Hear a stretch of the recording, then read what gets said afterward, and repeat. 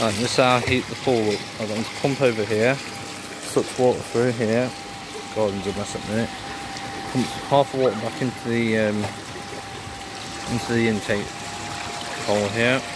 You return, and the other half goes up to the shed, splits into two pipes, one either side the ridge line, and there are thousands of holes in that pipe, in that waste pipe, and it drips down the roof onto the black slate on that shed I built.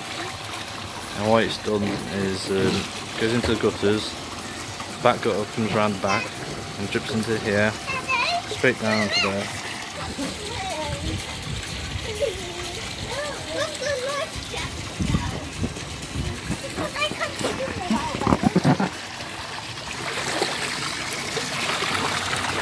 You can notice quite a bit of difference in the return water to that.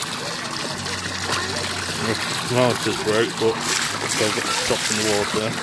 But it worked out at 1.8 degrees C, warmer, coming back in. I don't know what that is in Fahrenheit, because we don't use Fahrenheit in England. So that's all. Hope someone can copy that and make their pool warm. In England it's crap weather for it. That's all. Bye.